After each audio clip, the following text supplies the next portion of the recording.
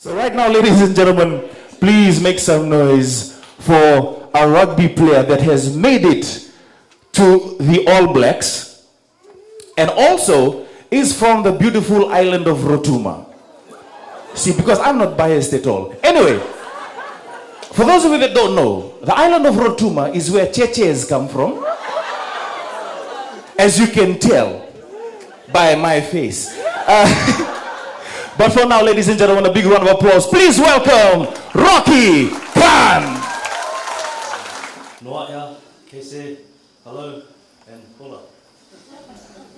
Before I get started, I just want to thank Dr. James Johnson and Yoko from the USB Faculty of Arts, Law and Education, the New Zealand High Commissioner Jonathan Kerr, Halia Haddad, and Monica also from the New Zealand High Commission, the Fiji Association of the Deaf, and anyone else who I've missed for making this event possible. To the chief guest, Serevi, to all the distinguished guests, staff, students, family, and friends, thank you for having me here. I've only been in Fiji for a day and a half, and it's been such an amazing experience so far.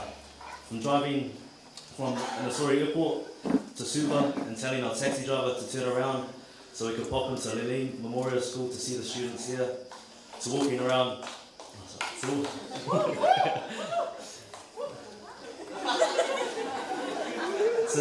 walking around Albert Park yesterday and joining in a game of touch rugby there, to spending time at the New Zealand High Commissioner's official residence and meeting amazing people there, and I know some of them are here today.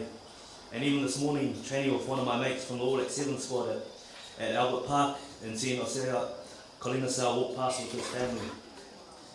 To see a lot of positive influence and impact occurring here is something that I love seeing and I love being a part of. That's a big reason why I'm here today. And I know for a fact that if we all keep pushing forward, we'll be able to see more positive impact occur while we're still living here on this earth. I was quite fortunate enough to, last year to have 2 conversations with Wayne Smith. So Wayne Smith's one of the great All Blacks coaches in 15s. And the first conversation I had with him, he mentioned how he's a big believer in one club men. That the rugby club that you play for is the rugby club that you play for life. That the people that you meet and the connections that you make through your club can help you with life after rugby. That chat planted the seed in me to move back to my old rugby club, the Ponsonby Rugby Club this year. And we're quite fortunate enough in the past weekend just gone that we won our club championship. And when I go back to New Zealand on Monday, I'll be starting my new role at the Ponsonby Rugby Club as the Rugby Development Officer. The second conversation I had with him, he mentioned that whenever we learn something, or whenever we learn something or gain information, to share it and give it away. It helps other people or groups of people become better, but it also forces us to become better as well. So I intend to share some of what I've learned throughout the years in this year's speech about Rugby for Change. Rugby for Change. When I first read the email, I automatically thought about breaking boundaries, defying expectations, and challenging the status quo. So I thought to myself, why not? So I said yes and came along. We have some great examples of people breaking boundaries and affecting change through sport throughout history. I'm thinking about rugby's part during apartheid in South Africa. It's been touched on earlier, when Nelson Mandela walked onto the field at the 1995 Rugby World Cup wearing a Springbok jersey, which was seen as a white sport, breaking boundaries. Or the great boxer Muhammad Ali fighting in the ring, but also fighting outside of the ring for injustice and racial inequality, breaking boundaries. There were some examples of people who have made a huge impact on the world, but there's also recent examples on a smaller scale, such as Portia Woodman, the Black Ferns Sevens winger who took a stand for equality in sport, saying that money was put ahead of equality for a women's tournament to be played alongside the men's tournament at the Hamilton Sevens this year. Next year, a men and women's tournament will be played in Hamilton at the same time, breaking boundaries. We also have some great examples in this room of people making huge impact in the world. The girls from the Fijiana 7s and 15s rugby team, and the Indo-Fijian girls challenging the status quo of playing rugby and exercising here in Fiji. Tearing away cultural boundaries at the same time, breaking boundaries. And also to the Fiji Barbarians Deaf Rugby team, receiving bronze at their recent Sevens Rugby Championships. So I think that communication is a massive part of sport and something that I emphasise a lot with teams that I coach and play for. To go out there and play rugby and to achieve what you have achieved is truly inspirational. Breaking boundaries. I remember something that I learned when I was studying my sport and recreation degree.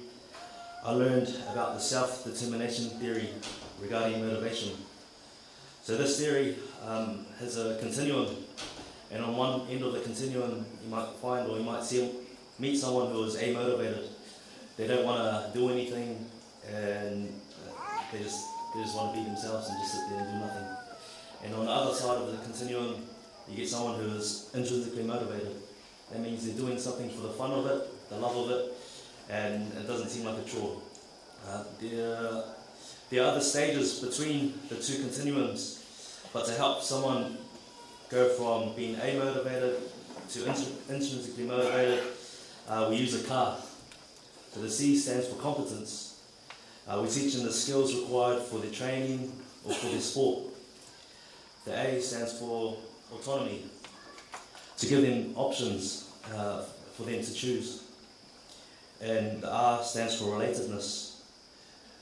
We make people feel a part of a group environment or a part of a team. These are some things that I use when I coach teams or I'm a part of teams as a player or as a leader. Now a little bit about my own personal journey. It is said that if I'm able to see further than others, it is by standing on the shoulders of giants. And I'm quite fortunate enough to have stood on the shoulders of two giants in my life, my mother and my father. Dad was born in Ba, grew up in Tāpua, and then he moved to Suva to join the police. In the police, he played soccer for the police. He ended up making the Suva rep side and he ended up playing for Fiji as well. In the police, there's also CID. And I think he went to one South Pacific Games for soccer as well. And when he finished playing soccer, he started playing squash, and he ended up representing Fiji in squash as well.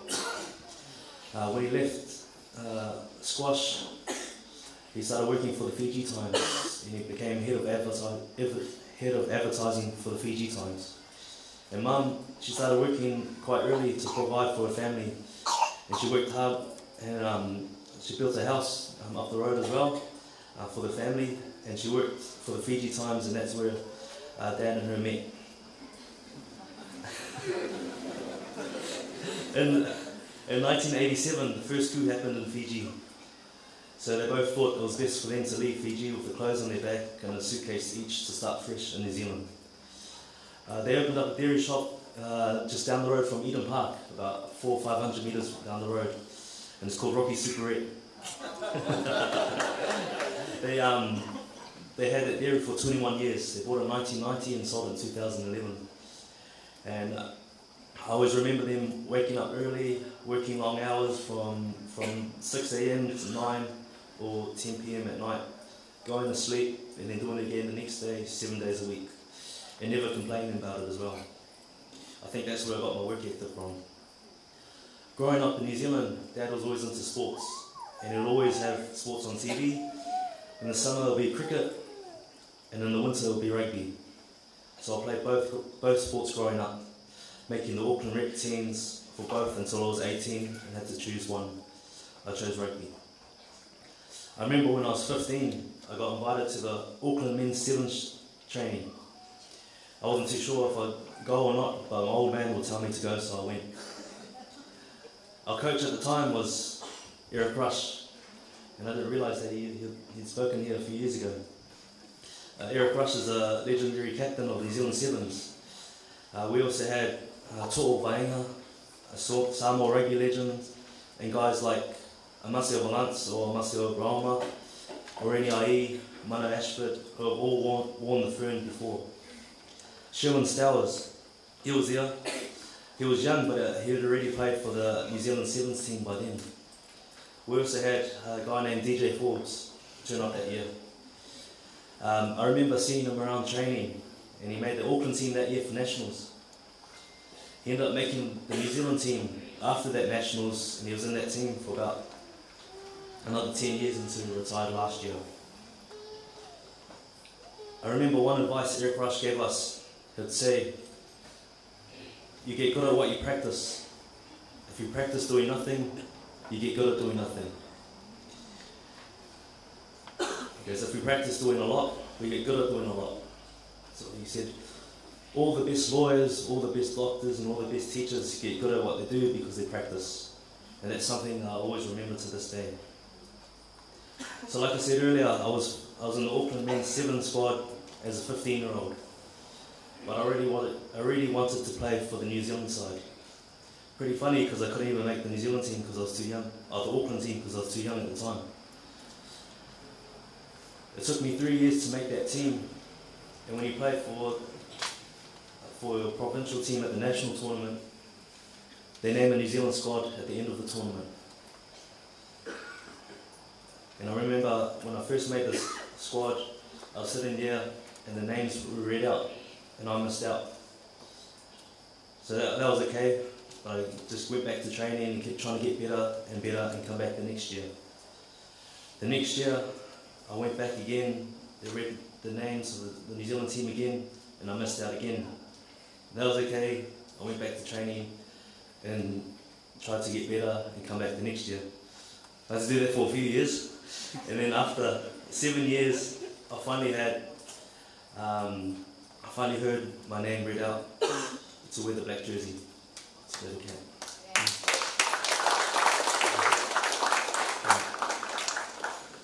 And in 2013, I was able to put on the black jersey in the Wellington Sevens, and in doing so becoming the first player of Indian descent and of Asian descent and the first player of Rugby descent to put on the black jersey of the New Zealand Sevens team.